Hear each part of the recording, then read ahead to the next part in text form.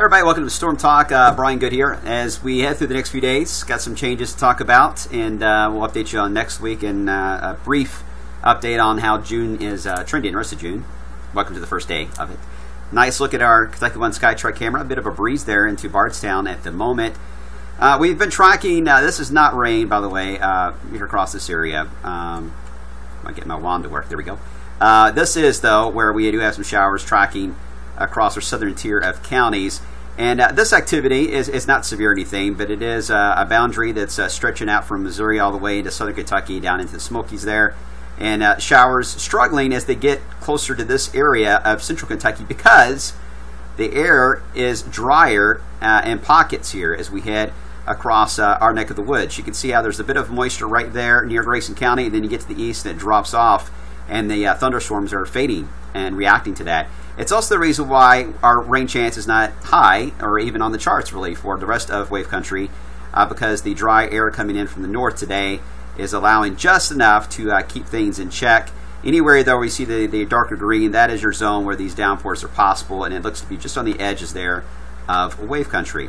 In fact, the HRRR model, high-res model that we have, is trying to show our dew point dropping to 40 later this afternoon. That may be a little extreme. Right now our dew point is 53. But that's possible to see a drop in the dew points. Now, the thing is with that, we call that mixing of the atmosphere. Whenever we see dew points drop, dry air work its way in, the thermometer can react to that. And we usually can see an overachieving day, as we call it, in temperature. Right now, the forecast high is 85. Now, if that were to be the reality, we drop to 40, we could easily get to 86, 87 today. Right now, though, I think that's a little too low on the dew point. Maybe 48, 46, something like that, possibly. But we'll go with 85 for the high. But dry air heats and cools rapidly in either direction compared to humid air, so that's the reason why.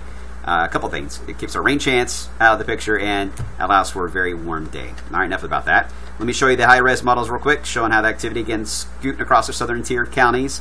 You can see more than one wave, and it tries to throw something at us at 2 in the morning, but I think that's kind of a false echo at this point. Here is a look at what we call the PWATS, precipitable water. Anywhere when you cross into the blue, that's where you enter the rain chance category and a little more humid air. This is the PWAT for tomorrow.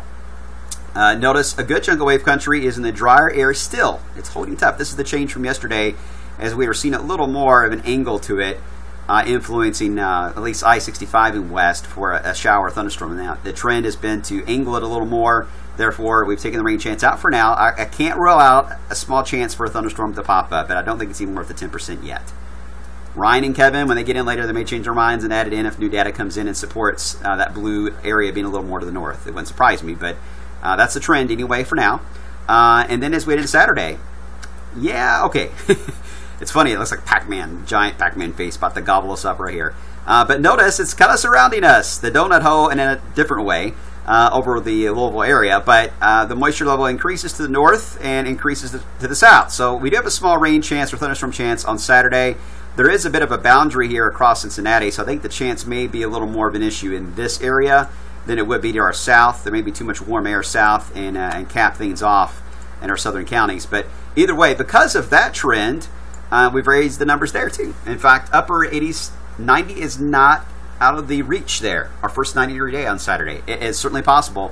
If we have enough dry air, we can overachieve and get there, and the cloud cover can stay sparse enough. That is possible. But humidity level will increase. And again, humid air doesn't heat and cool as rapidly, so if this model is wrong and we have a little more humid air at play, not only do we have a slightly better chance for a few thunderstorms, but we won't be as hot. All right, so we'll watch that. All right, and then on Sunday, well, all bets are off on Sunday. We're all into the humid air. Rain chance stays high for Sunday. The reason why right now I've kept it at 60% is it looks like a broken line of thunderstorms moving through than a solid line.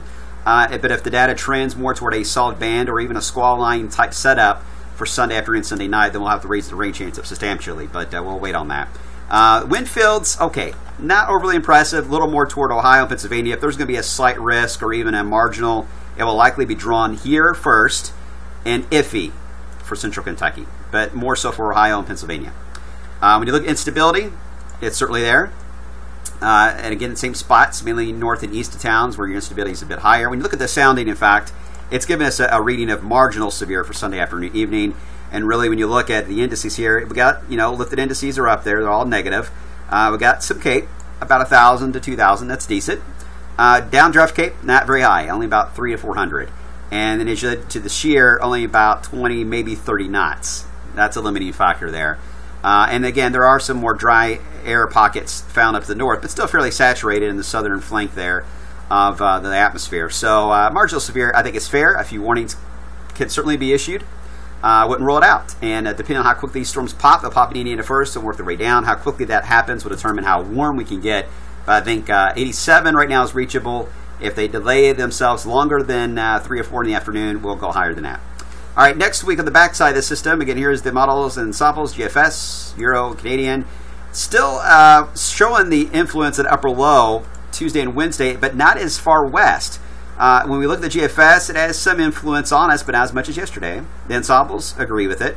The Euro, a bit more west than the GFS. The Canadian is not so much that it's west, it's just that yesterday it had it in the Great Lakes, now it's got it dipping down closer to Lowell, but when you look at the ensemble, it still keeps it up to the north. So the overall trends really are for some influence next week. It doesn't look as impressive as a cloud shield and shower activity as it did yesterday at this time. We'll see what the midday models say when they come in. And when we head into the later next week, another front moves in. GFS, let me back up. Euro has the front moving in here next Friday. The Euro has it already through here by Friday, so it aims for the front passing on Thursday. So there's a full day's difference between our long-range models and when the front arrives next week, Thursday or Friday. And ensembles aim a little more toward Thursday, but we'll see how that plays out. And then ignore the top row here, just look at the bottom row. We're starting to see the jet begin to flatten out a bit, which may allow the heat to build in. This could allow for some upper 80s and lower 90s if it builds into the area. Nothing record-breaking, but it may allow for a stretch of hot weather toward the middle of the month, although signs are still there as of yesterday of another cool shot later in the month. New models are coming in tonight. I'll share what those say about that part of the forecast coming up tomorrow on the blog. We'll see you then.